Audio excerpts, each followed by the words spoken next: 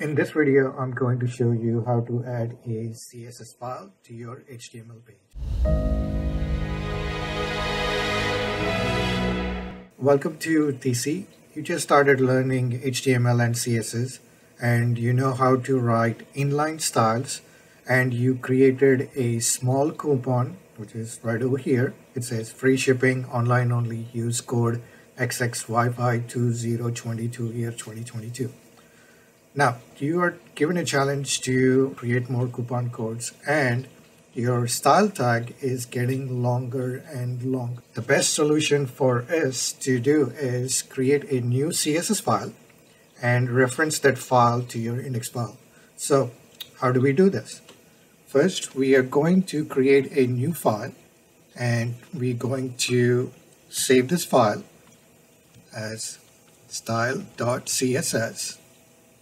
And this should be inside the same file as your index.html. We're going back to our index page. I'm going to copy this style, the body tag, h3 tag, and all the way till the p tag. I'm going to cut this. There won't be nothing inside your style tag now.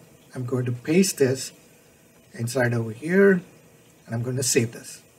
Inside your HTML, if you look at the body, I just created a basic h3 header which says how to add CSS file, and I created a div, gave a class of wrapper. Inside that you have an h4 which says free, h5 shipping, a p tag, and a span tag. I'm going to save this.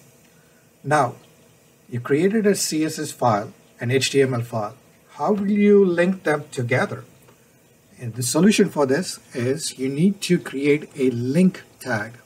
Inside the link tag, you will see a relevance, which is your style sheet, an href, and over here it should say type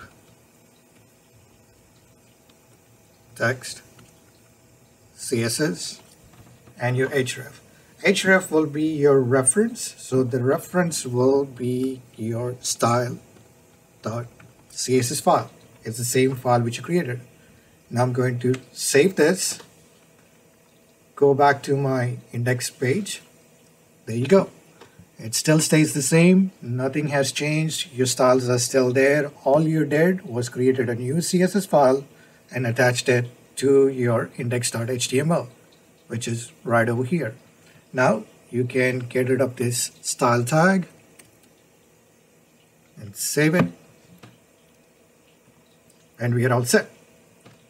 Thank you for watching.